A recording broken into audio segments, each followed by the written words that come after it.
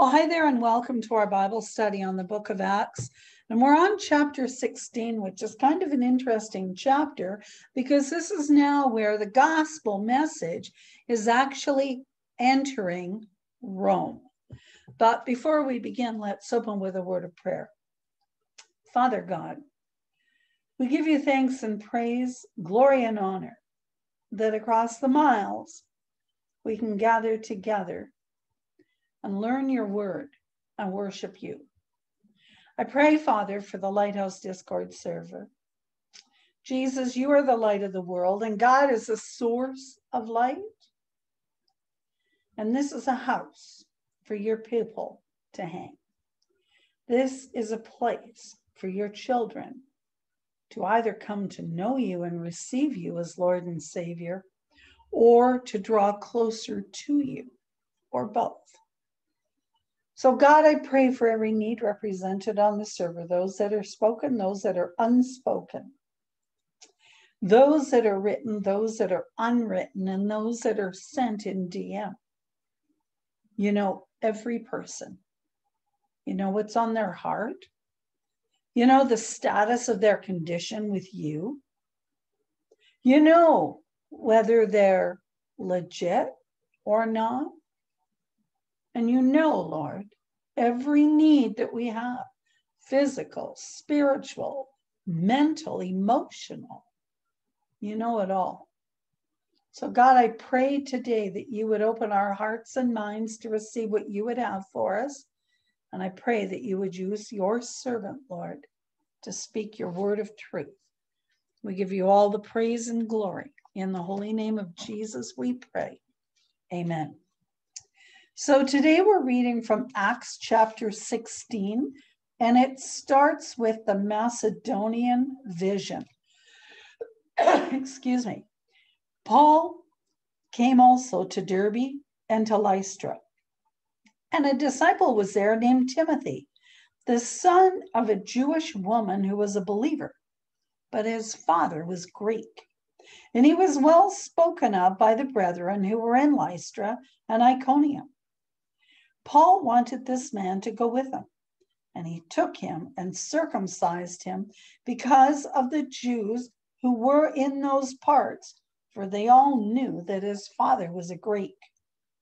Now, while they were passing through the cities, they were delivering the decrees which had been decided upon by the apostles and elders who were in Jerusalem for them to observe. So the churches were being strengthened in the faith and were increasing in number daily.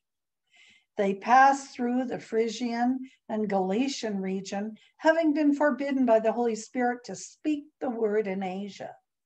And after they came to Mysia, they were trying to go into Bithynia, and the Spirit of Jesus did not permit them. And passing by Mysia, they came down to Troas.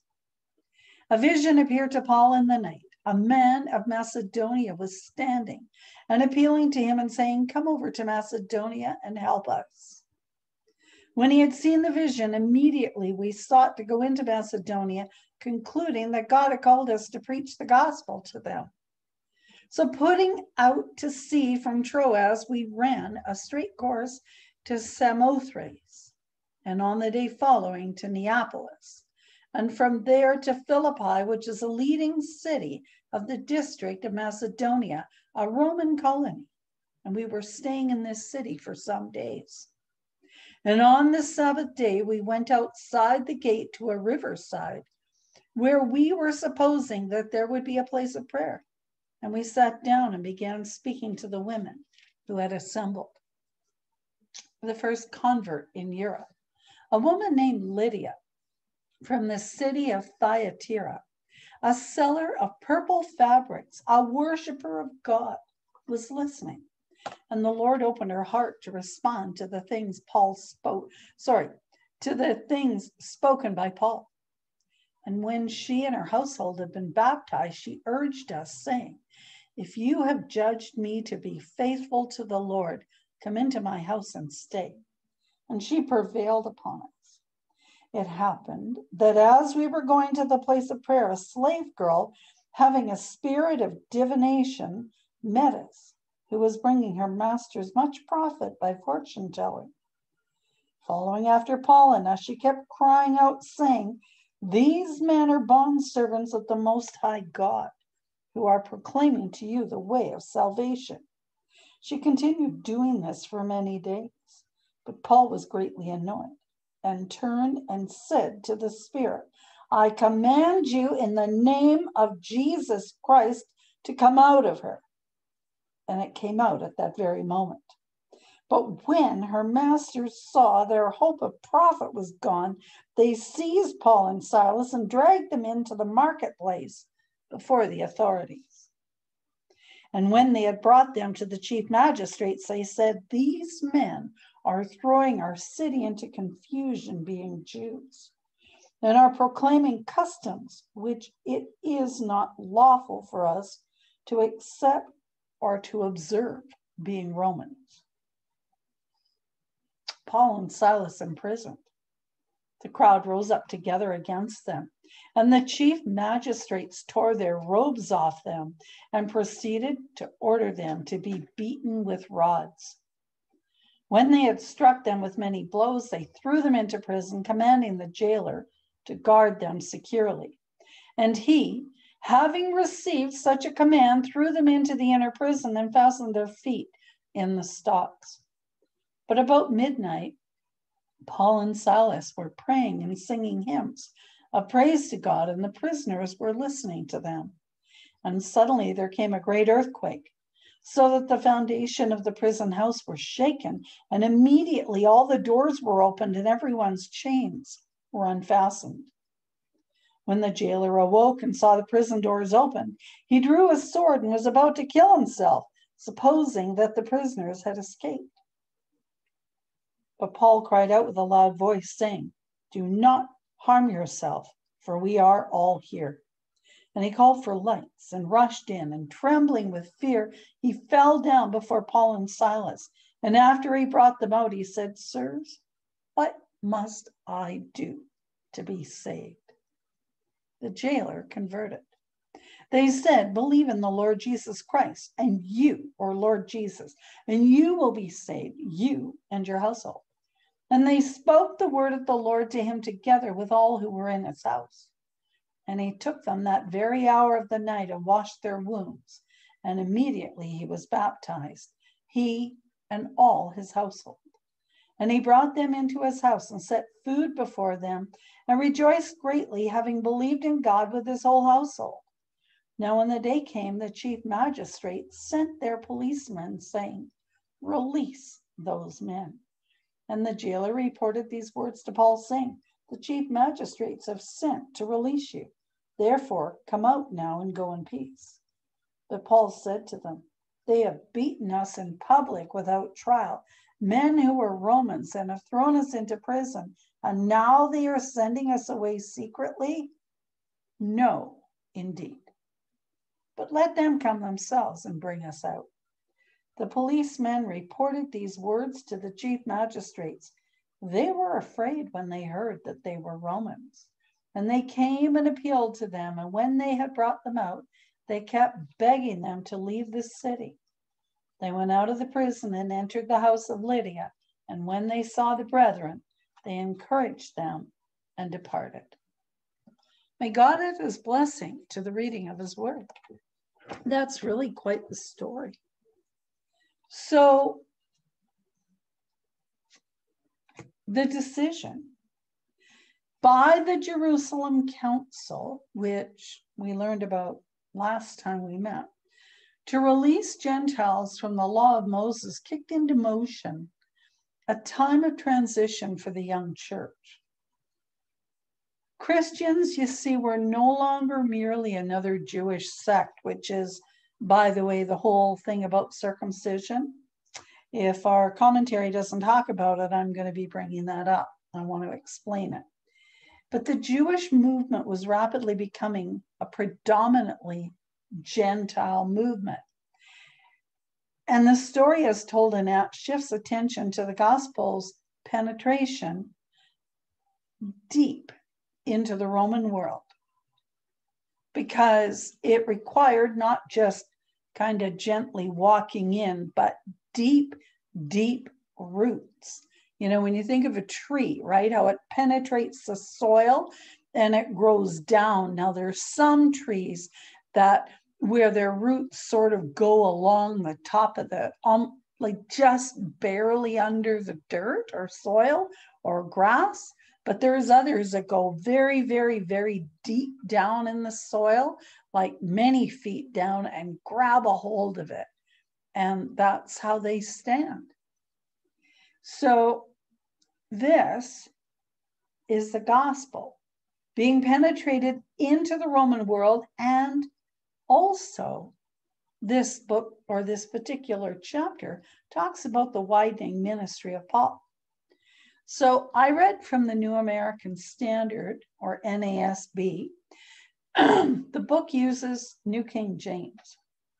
So we talked first about verse 1. Then he, Paul, came to Derbe and Lystra, and behold, a certain disciple was there named Timothy, the son of a certain Jewish woman who believed, but his father was Greek. So you see, Paul had regrouped with Silas, his new partner, and then he left on another missionary journey. Well, when Paul and Barnabas visited Lystra 5 years earlier, Paul was nearly killed by a crowd of adoring fans who suddenly turned violent and stoned him.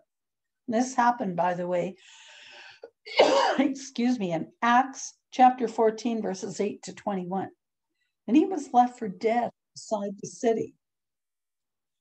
Out of that pile of bloody stones rose not only a battered but unbowed Paul, but also a Christian.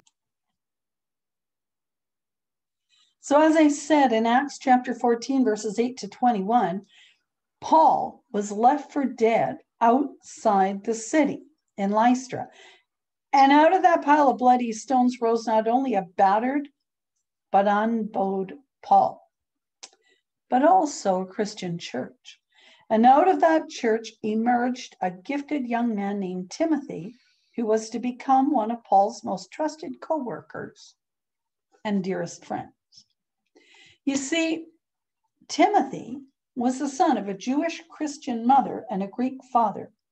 And his name actually means God honoring. And he was a lifelong student of the Bible.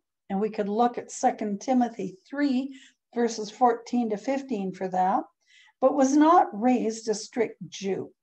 His mother, Eunice, and his grandmother, Lois, were excellent spiritual models. We could have a look at 2 Timothy 1:5 for that. And Tim possessed spiritually valuable abilities, that is, gifts of the Holy Spirit, but he needed encouragement to use them. So we could look at 1 Timothy 4:14 and 2 Timothy 1:6. But even so, he was respected by fellow Christians who commissioned him for Christian ministry. And again, we could look at Acts 16:2 and 2 Timothy 4:14. So it's interesting that he was commissioned. I know some people who have been asked to go and speak or lead in various places. And it's truly a God-given honor to be asked to do those things. Then we have verses 2 and 3. So he, Timothy, was well spoken of by the brethren who were at Lystra and Iconium. Paul wanted to have him go on with him, and he took him and circumcised him because of the Jews who were in that region, for they all knew that his father was Greek. So what is this? Because Paul is the champion of spiritual freedom who argued successfully for liberation of Gentiles from the necessity of circumcision, who was in Lystra to pass that good news to the church there. And now he does a 180 by circumcising Timothy. So what's wrong with this picture? What was Paul doing? Well, let me first explain. You see, in the Jewish faith, circumcision was a sign that you were set apart for God. So in the early church, the majority of Christians at the beginning were Jewish. They were the believers. And over time, Gentiles, that is non-Jewish people, received Christ. And what happened when they believed is that there was what's called a circumcision of the heart, or a change of heart. So the physical act of circumcision was no longer required because Jesus had died on the cross. He bore the sins. It's that change of heart, that change of person that made the difference. So it's very, very different from before Jesus' death and resurrection. And it's interesting because our commentator says some people accuse Paul of inconsistency. Perhaps. But foolish consistency, wrote R.W. Emerson, is the hobgoblin of little minds. And Paul's was no little mind. He was never as committed to the wisdom of the Jerusalem council as to the mind of Christ. Have a look at 1 Corinthians 2, 9 to 16, or 2 Corinthians 10, 5. You see, he was more concerned with the day-to-day leadership of the Holy Spirit. And no set of rules can cover all the surprises and serendipities involved with the Holy Spirit's personal leading. Serendipities is unexpected, delightful discoveries and experiences. And in circumcising Timothy, Paul acted according to higher principles than the principles of freedom, personal preference, or doing the least the church demands. Far more important to him were the following things. The first is the principle of personal obedience to Christ. See 2 Corinthians 10:5. The second is the principle of living by the Spirit, not the letter of the law. Look at 2 Corinthians 3:6. The third is the principle of accommodation on non-essentials in order to communicate the gospel to diverse people. See 1 Corinthians 9, 19 to 23. And thirdly, the principle of love. Have a look at 1 Corinthians 13, 4 to 8. Now, there was two main reasons why Timothy chose this elective surgery. Both are because of the Jews. Acts 16:3, and both have to do with the team's priority of taking the gospel to the Jews in every city. First, that is. Acts 13:5 and 14, Acts 14:1, Acts 16:13, Acts 17:2, 10, and 17, and Acts 18:4 and Romans 1:16. First, you see, Timothy wanted to assure Jews that following Christ did not mean they had to stop being Jewish. And that's something that's critical. And second, he wanted all the credibility he could get with the Jews that they would be trying to reach. You see, he didn't have to submit to circumcision to be accepted by God or by the church, but because he loved the Jewish people, he surrendered his rights in order to serve them. Have a look at Matthew 20, verses 27 to 28. Now, I'm not going to get into it all because I don't think it's necessarily appropriate, but I have a Jewish friend online, and typically a baby is circumcised at age 8 days. And I can't imagine how painful that would be for that little one. But he said that very often they give them just a bit of Tylenol. I can't even imagine how painful that is. But Jews today, even still, do circumcision. Now, Acts 16:4 to 10, the big picture here is that Paul and his friends delivered the Jerusalem apostles' decision, and the churches grew. The Holy Spirit kept Paul from preaching in Asia and from entering Bithynia. Paul had a vision of a man asking him to come to Macedonia, so they went. You see, Christian workers' movements are a blend of strategic planning and sensitivity to the Spirit. And Acts 16, verses 6 to 10, describes 4 ways that the team experienced the Lord's step-by-step leadership. The first was spiritual roadblocks. They were forbidden by the Holy Spirit from preaching in Asia province. Talks about that in Acts 16, verse 6. So how the Spirit did this, we're not told. Was it prophecy? Like 1 Timothy 4:14? Or uneasiness? Like Colossians 3:15 about a planned action? We don't know. Then we've got adverse conditions and physical limitations. The Spirit of Jesus did not permit them to go north towards Bithynia. Acts 16:7. And perhaps Paul became sick and he needed a doctor. Well, again, we don't know, but they went to Troas where their friend Luke was, and Luke was a doctor. Paul's sickness was the Lord's way of denying permission to visit a place not on the divine itinerary. Then we have number 3, which is vision. Acts 16, verse 9. A vision in the night is the literal translation. And the same mental picture came to Paul repeatedly that night. A Macedonian stood pleading for Paul and the team to cross the Aegean Sea to Europe and help us.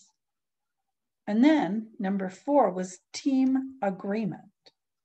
When Paul shared his vision, the team, Paul, Silas, Timothy, and Luke, started packing, concluding the vision was a call from God. We hear about that in Acts 16:10. And the whole team agreed the vision was God communicating his will. So closed doors, which are circumstances making a course of action impossible or impractical, and circumstances that kept them moving westward to Troas, or northwest to Troas.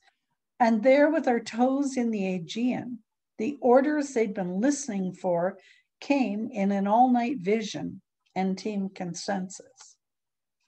And at Troas, so quietly, the average reader may miss it, another member joined the team aboard the ship for Macedonia and actually stuck with Paul like flypaper until the last chapter of Acts. He doesn't wear a name tag. The subtle insertion of the little 2-letter first-person plural pronouns we and us in Acts 16:10 and 96 other verses in Acts reveals that the author of Acts had signed on. Most of what he writes from this point on is an eyewitness recall. Luke was a Greek. Now understand that Luke wrote the book of Luke, and then he wrote the book of Acts. And this is like the sequel or book 2. And Paul calls him Luke, the beloved physician, in Colossians 4:14. Unconfirmed early church stories about Luke suggest these intriguing possibilities. The one is that he was Theophilus' slave. Look at Acts 1:1. And he may have been freed after he restored his master's health. 2, that he was a charter member of the Antioch church. 3, that he was in Troas waiting to sign on as a ship's doctor. And 4, he joined the team as personal physician to the frequently ailing Paul. So it's really interesting to read some of this information from a commentary because of the fact that these are things that, the average person may not necessarily pick up. And then verse 11, therefore, sailing from Troas, we ran a straight course to Samothrace, and the next day came to Neapolis. So at last the Spirit says, go. So the team headed for the dock with Europe or bus stickers on their luggage, basically. I mean, not really, but it's a fun thought. But their first port of call on the way to Macedonia was Samothrace, which was a mountain island rising 5,000 feet above the sea.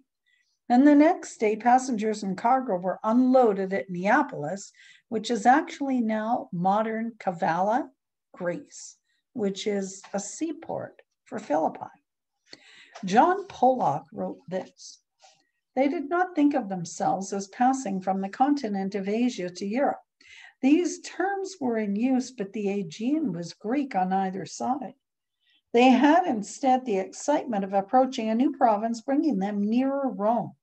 They knew that beyond Macedonia they could reach Achaia and Italy and the vast lands of Gaul, Spain, Germania, and even the mist-bound island of Britain, lately added to the empire, all save Rome, untouched by the good news.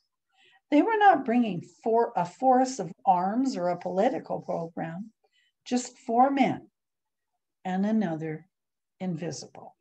Of course, Jesus." Verses 12 to 13. "And from there to Philippi, which is the foremost city of that part of Macedonia, a colony. And we were staying in that city for some days. And on the Sabbath day, we went out of the city to the riverside where prayer was customarily made, and we sat down and spoke to the women who met there." Now, Philippi was a Roman colony where citizens dressed Roman, spoke Latin, and lived by Roman law. And it was a commercial center on the Via Egnatia, the main overland route between the Aegean and Adriatic seas. And it was named for Philip of Macedon, father of Alexander the Great. And much of the population, interestingly, was retired military personnel. And the Jewish population of Philippi was too small for a synagogue, which required a minimum of 10 men. Jews gathered at the riverside for Sabbath prayers, and at the river Gangites, the apostles found a group of Jewish and God-fearing Gentile women and told them about Jesus. Note this: the Philippian church began with a group of praying women. As Christianity spread in the Roman Empire, women greatly outnumbered men among early converts. Acts 16, verses 14 to 15. "Now a certain woman named Lydia heard us. She was a seller of purple from the city of Thyatira, who worshiped God. The Lord opened her heart to heed the things spoken by Paul, and when she and her household were baptized, she begged us, saying, 'If you have judged me to be faithful to the Lord, come to my house and stay.' So she persuaded us." You see, Macedonian women were noted for their independence. Under Roman law, a freeborn woman with 3 children or a freed woman with 4 children had the right to own property and enter into legal transactions without the consent of a husband or father. A freed woman, by the way, was a liberated female slave. So many Macedonian women became highly influential, and one such woman was Lydia, a God-fearing Gentile who heard Paul preach at the Riverside prayer meeting. She conducted a successful business in purple cloth dyed with the secretions of a rare Mediterranean shellfish. So rare and costly was this dye, only the wealthy could afford the cloth. And for those on the server who are listening in, if you've ever played Minecraft, this is what it reminds me of, is when, because I can't stand those squid things that I find in the water, and when you kill them, you get black dye. And they're not, something that's always out there, but I just find that interesting. So here is Mediterranean shellfish. And trading in this exquisite fabric had made Lydia wealthy. And she was the head of her own household. So the Lord opened Lydia's heart. Look at John 6:44. And she believed in Jesus, becoming the first person on the European continent to turn to Christ. And after she and her entire household meaning family, servants, slaves, and any other dependents, after they were baptized, she persuaded the team to stay at her home. Now, women were attracted to early Christianity because within the Christian community, women enjoyed higher status and security than among their pagan neighbors. By contrast to pagan women who were married very young, often before puberty, Christian women had more freedom to decide if and when they would marry. Christian husbands could not easily divorce their wives. Marital faithfulness was expected of both Christian husbands and wives. Very interesting, I think. So then we get into verse 16. Now it happened as we went to prayer that a certain slave girl possessed with a spirit of divination met us, who brought her masters much profit by fortune telling. So the second European impacted by the good news came from the opposite end of the social spectrum, from Lydia. She was a slave, physically and spiritually. She was mentally ill. She was tormented by an evil spirit that Luke describes as Pneuma Pythona, the spirit of Python, which controlled her speech. And I have a hard time with this for anyone who doesn't realize that I have a severe phobia, but I will try. A python was a mystical snake guarding ecstatic speeches of the god Apollo. And the ancient world had a strange respect for mad people because, they said, the gods had taken away their wits in order to put the minds of the girls into them. And the Philippians believed this girl was clairvoyant, that she could tell the future. Her owners charged high fees for her services as a fortune teller. And just so you know, we talked about this last night for anyone who was part of our Thursday study. This falls under the auspices of black magic, and it's absolutely 100% against the gospel of Jesus Christ. And it's bad, very bad. Acts 16, 17 to 18. This girl followed Paul and us and cried out, saying, these men are the servants of the Most High God who proclaim to us the way of salvation. And this she did for many days. But Paul, greatly annoyed, turned and said to the spirit, I command you in the name of Jesus Christ to come out of her. And he came out that very hour. So when this tormented girl followed Paul and the others around, announcing that they were God's servants, telling the way of salvation, Paul didn't take it as a compliment. You see, it continued several days, and Paul became annoyed, and that's, quite honestly, putting it mildly. The Greek word means strongly irked, provoked, and worked up with anger or grief. The tortured girl told the truth. But when the devil tells the truth, the effect is always confusion. Have a look at Mark 1, 23 to 26. Finally, Paul whirled around and in Jesus' name commanded the evil spirit to come out of her, and instantly the mental anguish ended and the slave girl was free from her spiritual bondage. Luke doesn't say that she became a Christian, but likely she did. Then we have verses 19 to 24. Just give me one moment, please. But when her masters saw that their hope of profit was gone, they seized Paul and Silas and dragged them into the marketplace to the authorities. And they brought them to the magistrates and said, these men, being Jews, exceedingly trouble our city, and they teach customs which are not lawful for us, being Romans, to receive or observe. Then the multitude rose up together against them, and the magistrates tore off their clothes and commanded them to be beaten with rods. And when they had laid many stripes on them, they threw them into prison, commanding the jailer to keep them securely. And having received such a charge, he put them in the inner prison and fastened their feet in the stocks. You see, when they realized their profits had flown the coop along with the evil spirit, the girl's owners hit the ceiling. And Luke uses the same Greek word in verse 18 for departure of the evil spirit as he does in verse 19 for departure of the owner's profits. Their ill-gotten gain was literally exorcised or expelled. gotten rid of, along with the tormenting spirit. Typical of people whose bottom line is money, they had no concern for the girl's welfare and no gratitude for her healing. She was, after all, property. See, here's the thing. Romans referred to slaves as living tools. And by healing her, Paul had violated their property rights. And the owners played on the crowd's anti-Semitic sentiments. Their charges never mentioned the real reason for their ire, which was their loss of revenue. They accused Paul and Silas of being anti-Roman. So if the truth doesn't sell, try lies. So without investigating the charges, the magistrates ordered Paul and Silas beaten and jailed. And you could look at 2 Corinthians 11:25 for the part about being beaten.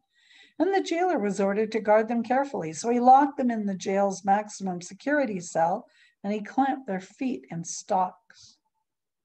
You see, the economic effects of Christians' commitment to help people can trigger animosity. And during AD 257 and 258 in Rome, Lawrence, a deacon of the church at Rome, was ordered to hand over the treasures of the church to the head of the empire's pagan religion. Lawrence promised to comply. And next day, he gave all the money to the city's poor. And the church cared for about 1,500 Roman widows and orphans at the time. So when officials asked where the treasures were, Lawrence pointed to the poor. These are the treasures of the church, he said. And you know what happened to him? He was beheaded for his disobedience. In the 1990s, in suburban Phoenix, Arizona, a church ministering to the homeless came under attack by neighbors who claimed the presence of the homeless people was causing their property values to drop. So city government intervened and ordered the church to stop its outreach to the homeless.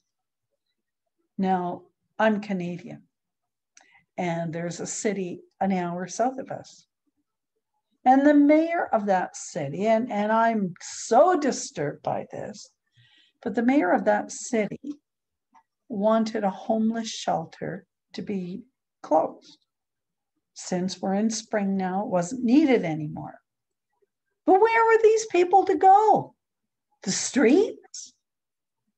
You see, he claims, and I don't mean to get political, but he claims that they're a danger to the seniors who live in the area. He claims that they're a danger to society. Well, let me ask you a question.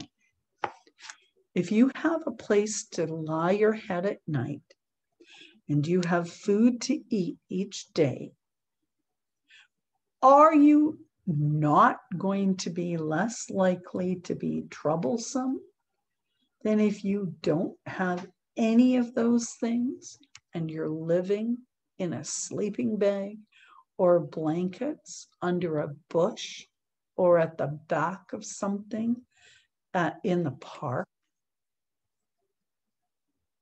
I'm just throwing that out there. Verses 25 and 26.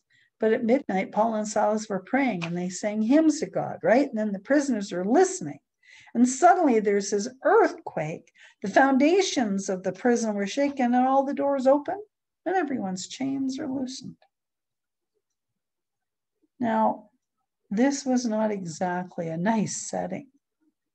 It was colder than a witch's elbow and blacker than the ace of spades. And it would have smelled horrendous. And the stocks were ingeniously designed to immobilize the feet and legs for maximum discomfort. And I'm showing a picture. And if you can imagine 2 logs, 4 foot long, with a little bit of a cutout to fit around your ankles, and then wrapped with some kind of rope, and you're sitting in whatever filth is there with chains attached to the wall, and a large metal cuff around each wrist and the chain tied together at the wrist so that you have very little movement in your arms. That's what these men were in.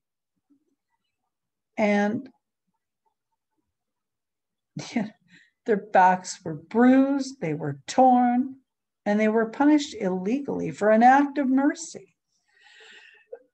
But you see, they had no time for self-pity, and they decided to rejoice and sing hymns.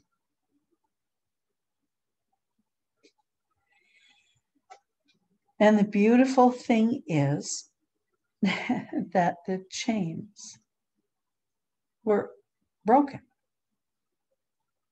And they could have escaped, but they didn't. And in fact, the jailer found Jesus. And the other prisoners got a taste of the gospel too. So then in verses 27 and 28, the keeper of the prison awakens, sees the doors open, and quite honestly, he was going to take his life. And the reason for that is that would have been his payment. If they had escaped, the jailer would have been murdered. That's how they dealt with it. He would be given the punishment that the fugitives would have received. So an executed criminal's property would be confiscated. To protect his family from the loss of their property, he grabbed his sword to take his own life. But Paul shouted, "Don't do it, we're all here." So then in verses 29 and 30, then he calls for a light, ran in and fell down trembling before Paul and Silas. And he brought them out and said, "Sirs, what must I do to be saved?" You see, as a Roman and a pagan, did the jailer actually understand what he was asking? Now, he may have heard the fortune teller say that these men came to tell people how to be saved. He may have felt supernatural power in the earthquake. Well, he probably would have, and believed Paul and Silas were connected with it. He'd been on the brink of suicide, perhaps by asking how he could escape his superior's punishment. And his response to the answer shows that he understood his need for spiritual restoration, and he sincerely wanted to know how to get it. You see, that's something that we all need to understand. It's all well and good to call ourselves Christians. It's all well and good to go to church. But at the end of the day, do we really know how to be spiritually restored? Do we really know how to be saved? So they said in verses 31 to 32, "Believe on the Lord Jesus Christ and you will be saved, you and your household." Then they spoke the word of the Lord to him and all who were in his house. You see, the answer was really that there was nothing the jailer needed to do. Everything necessary for his salvation had been done for him by Christ. All that was required was to believe in Jesus. And furthermore, the same offer was extended to everyone in his house. And it's really a familiar pattern in the book of Acts. The head of the house trusts Jesus, the rest of the family follows, believing and being baptized. For that, you could look at Acts 10:2, Acts 16:14 to 15, and Acts 16:33 to 34. You see, all are included in God's promise of salvation. Each must simply make his or her personal decision to believe. And I'm going to tell you something, friends. That applies today too. It's all it takes. Not rocket science. Sometimes we make it so complicated. We don't want to give up sin. We don't want to give up those things in our life that we enjoy. Oh, no, no, no, no. That would be too dreadful. But you know what? Being that I'm over my middle age now, I'm pretty sure.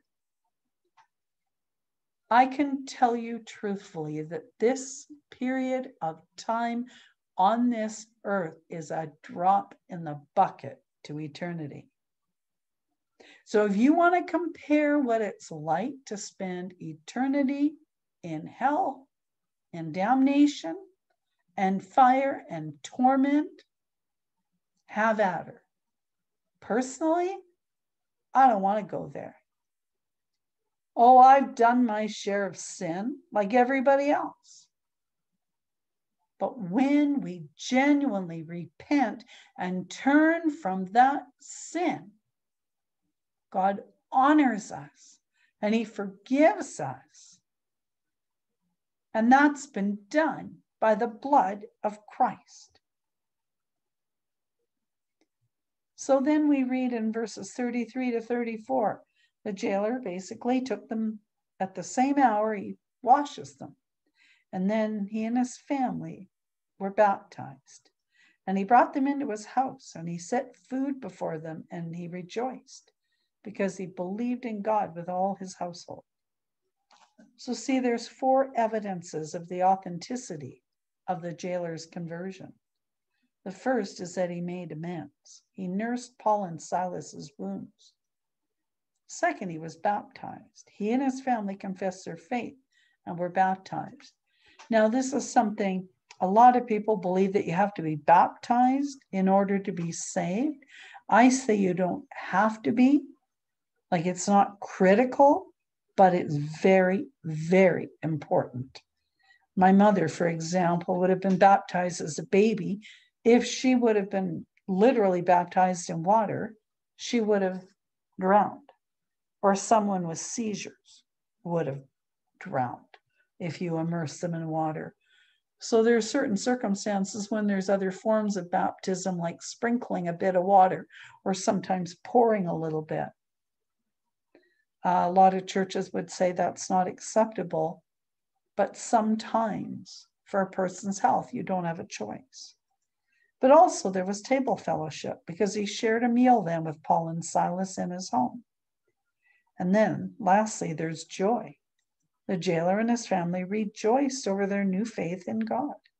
William Barclay wrote, "Unless a man's Christianity makes him kind, it is not real. Unless a man's professed change of heart is guaranteed by his change of deeds, it is a spurious thing." Spurious, S-P-U-R-I-O-U-S, means illegitimate or falsified origin. Then we read in verses 35 to 39, and when it's day, the magistrate sent the officers, saying, "Let those men go." So the keeper of the prison reports these words to Paul, saying, "The magistrates have sent to let you go. Now, therefore, depart and go in peace." But Paul said to them, "They've beaten us openly uncondemned Romans and have thrown us into prison. And now do they put us out secretly? No, indeed. Let them come themselves and get us out." And the officers told these words to the magistrates, and they were afraid when they heard that they were Romans. Then they came and pleaded with them and brought them out and asked them to depart from the city.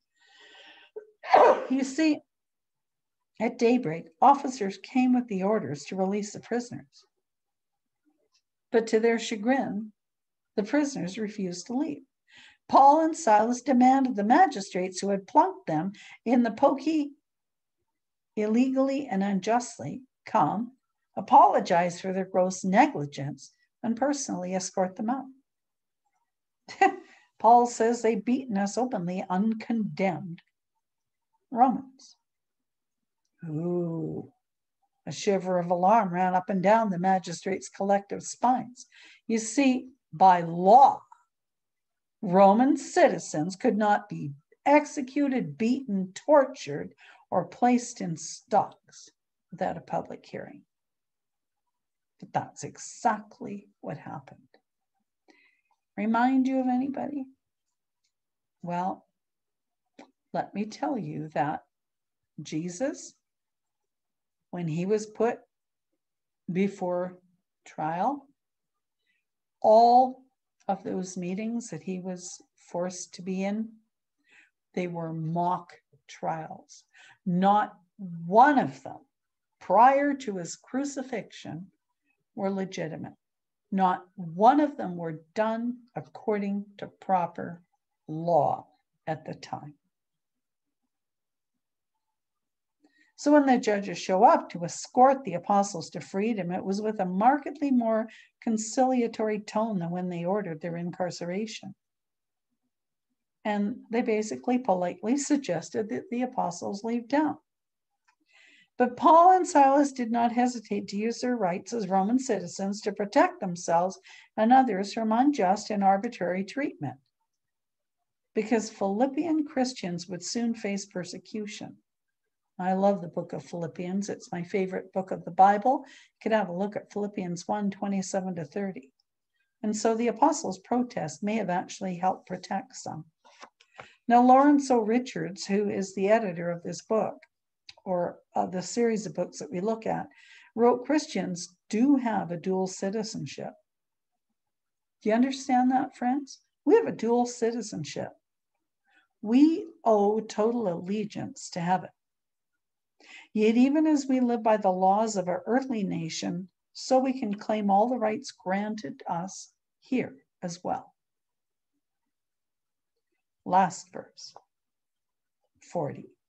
So they went out of the prison and entered the house of Lydia, and when they had seen the brethren, they encouraged them and departed. So a small cadre of Christian believers gathered at Lydia's villa for final exhortations, encouragement. A baby church was beginning. Its membership spanned the social spectrum, from an upper-class seller of expensive fabric, who's Lydia, a slave girl, a middle-class jailer, and others that you can read about in Paul's letter to the Philippians. And at this point, Luke, the author, switches to third-person pronouns like they and them. You see, the good doctor stays behind to help deliver the baby church. Good choice, because Philippi was a medical center. Let's pray. Father, it's absolutely amazing to think what you did to Paul, or for Paul and Silas. You made the way for all of us to receive you as Lord and Savior through what Jesus did on the cross. And so, God, as we pray this prayer, as I pray it slowly now, anyone chooses to say it aloud or under their breath or even silently, Lord, I pray, God, that they will be saved as well. Lord Jesus, I ask that you would forgive me for my sin. I ask, Lord, that you and your Holy Spirit would change my life. I repent from all my sins. I believe that you died on the cross, Jesus, and that you rose again 3 days later, ascended into heaven, and will one day come back for me. I believe and I trust you as my Lord and my Savior. Come into my life and change me. I thank you, Jesus. In your name I pray. Amen.